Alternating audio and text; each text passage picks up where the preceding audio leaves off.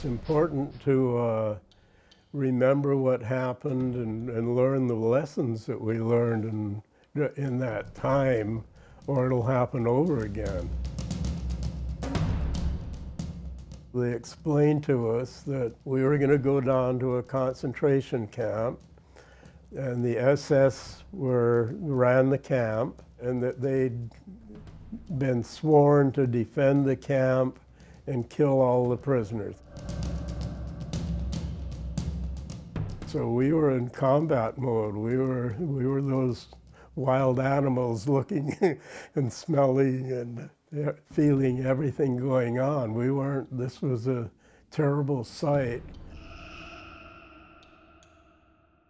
The thing is, you can't imagine how the sight and smell and everything was until you've experienced it. And you know, hopefully you'll never get to experience it.